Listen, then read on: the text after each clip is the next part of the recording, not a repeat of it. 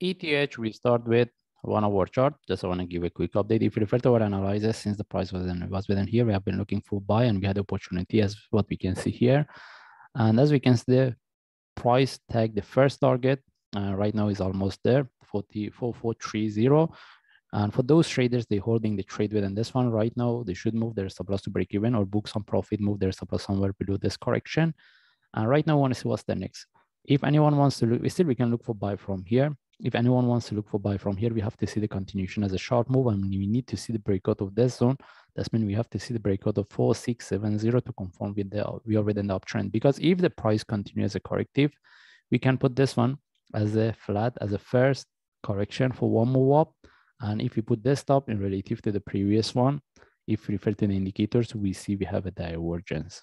That's why we need to be really careful, because if the price couldn't continue as a short move, we couldn't see the breakout of this zone. That's mean if the price continues as a corrective move, we can put this one in relative to this for the next drop. All right. That's why if you want to look for buy from here right now, we need to be really careful. And any trade from now is a short term, as long as we see the breakout of 4.6K.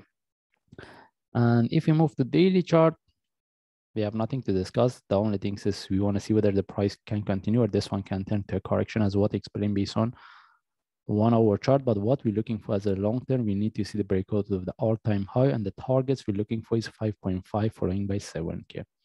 By the way, based on daily chart, we don't see any trade setup. And if we move to forward chart, similar explanation as what we had based on 1 hour chart. And if anyone wants to look for buy from here right now, we need to see the continuation as a short move. Anyway, we just follow the chart. If I see any update, I will share. Thanks.